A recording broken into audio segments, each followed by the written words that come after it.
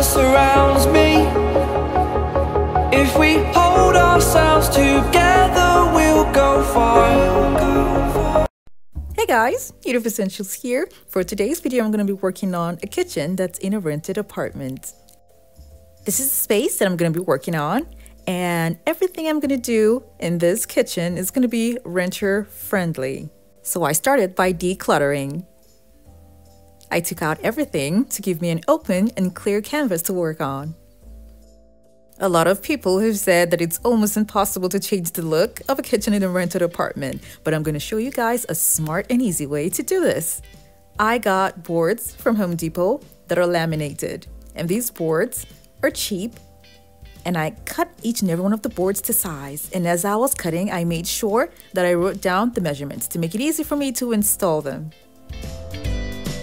If you're new to my channel, it's so great to have you here. Now don't forget to click on the subscribe button and that notification bell so you don't miss out on any of my latest videos.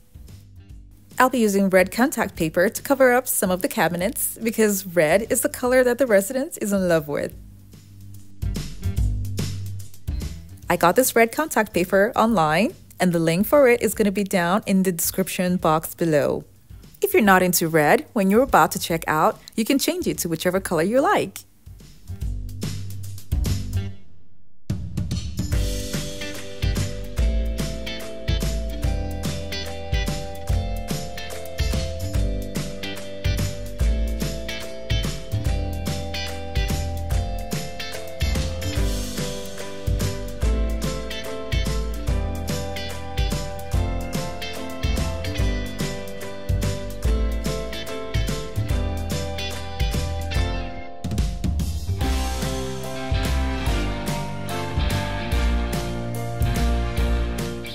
I got handles that cost $1 each from Home Depot, and I'll be using them for the cabinets. I covered most of the boards for the cabinets with the contact paper except two, and those two will be going above the stove. Now it's time to install the cabinets. I'll start with the white ones that would go above the stove and continue from there. Because I can't paint, I'll be using white duct tape in between this particular set of cabinets. Now I'm going to go ahead and add 4 sticky adhesive cutouts that I just made on 4 sides of the doors. Just one of the cutout tape that I have used can hold a lot of weight, but I'm using 4 so that the board can stay straight.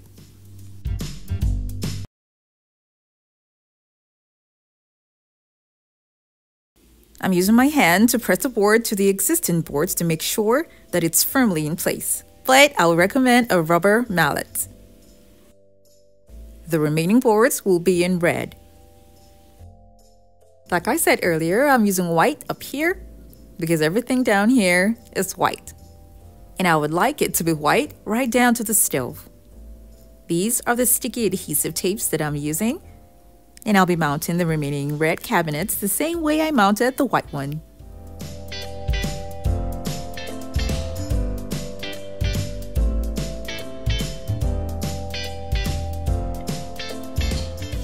Mounting the wooden boards to the existing doors was super easy. The only thing you have to be conscious about is making sure that the boards are aligned at the top and at the bottom. This is the red duct tape that I'll be using in between the cabinets. I prefer to take this route because since I cannot paint, I would have to cover up the wooden sides that are still showing even after the boards are closed. So with the red tape, it has solved that problem. I'm going to do this for all the openings.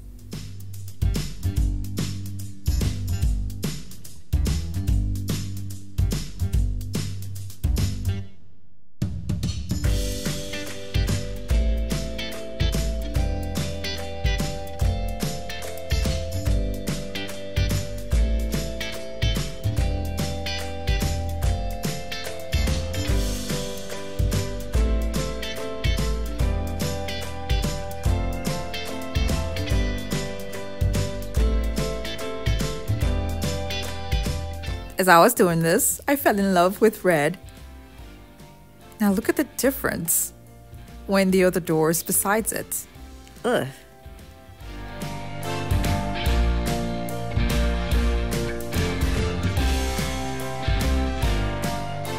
Now that's much better.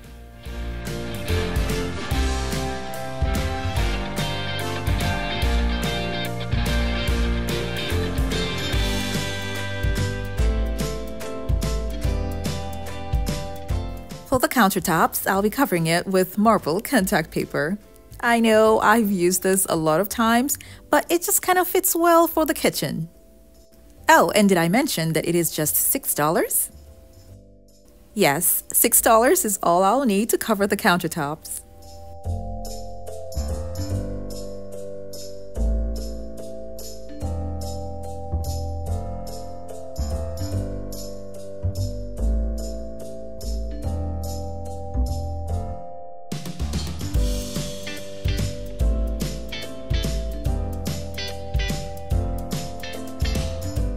For the wall, or the backsplash, I'm going to use a contact paper that I also got from Walmart for $6. Now with this kind of contact paper, it's so easy to clean up things like oil and water from it. You just have to make sure that it's properly sealed to the wall with no openings.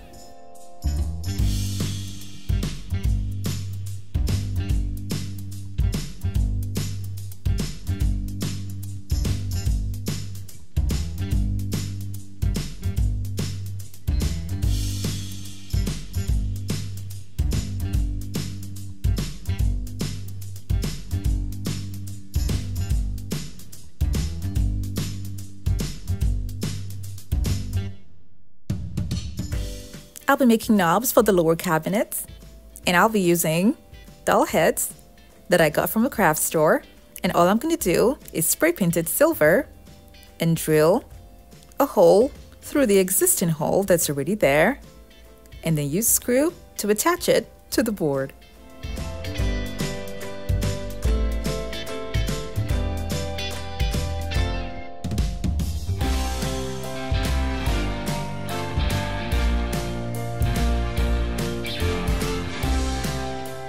I would also like to make a stovetop cover, and I'll be using the same wood covered with laminate for the base and separate wood that I got from Home Depot, and these pieces of wood will be covered with the contact paper that I also use for the cabinets, and I'll be attaching this wood that has been covered to the laminated board with wood glue and screws.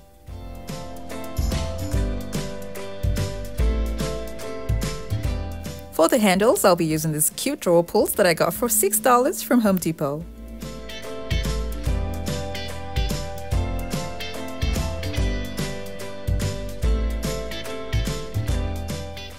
The rough sides will be covered with mirror mosaic tiles.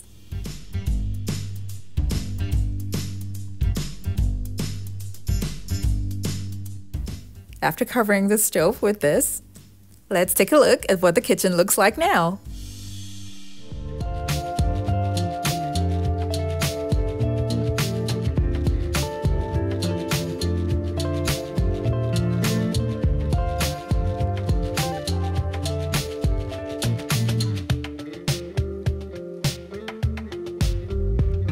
I installed push lights under the cabinets.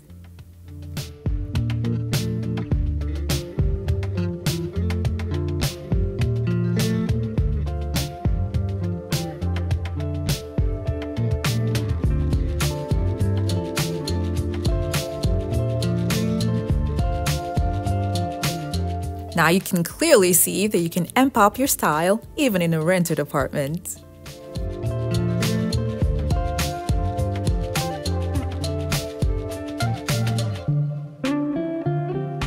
Now let's see some before and after photos.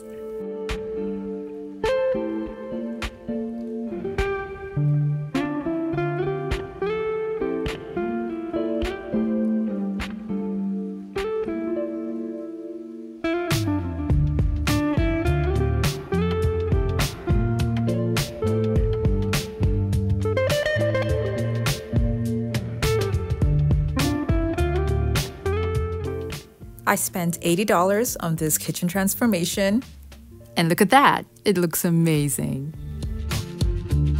I hope you all enjoyed this video and learned one or two things from it, and remember to like this video and also share it with your friends and families as well. Thank you guys so much for watching. I have other home decor DIY videos that are linked in the description box below to check them out, and don't forget to click on the subscribe button.